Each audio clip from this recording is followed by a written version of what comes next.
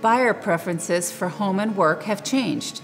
Long-held ideas about work, home, and commute times have been nullified, and 41% of Americans would take a pay cut to live in a more affordable location. Americans are no longer confined to previously held beliefs about where home can or has to be.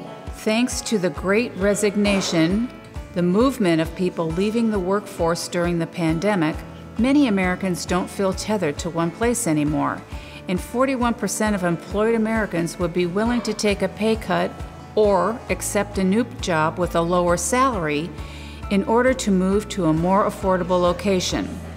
The survey attempted to find out what's on home buyers and sellers' minds, and it found that younger generations are more inclined than older ones to live in a more affordable location, even if it means taking a lower salary. More people under one roof. Household sizes are continuing to grow, especially with younger homeowners. 57% of young homeowners, ages 18 to 34, have felt their housing needs impacted by a growing household. Where are they headed?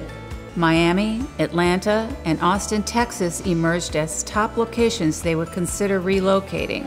Nearly a third of males aged 18 to 34 would consider moving to Miami. Females in the same group were more likely to consider relocating to Austin among the options listed.